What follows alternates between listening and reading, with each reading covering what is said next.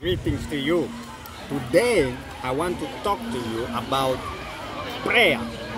The only way out of prayerlessness, the cure for prayerlessness, is nothing other than prayer.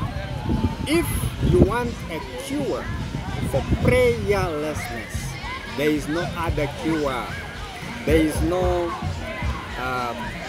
pill or medicine or something that you can drink or a book that you can read that will remove prayerlessness out of you.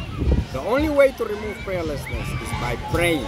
So I encourage you, pray, because prayer will give you peace of mind, peace in your heart, peace in your soul, and God answers prayer. So keep on praying.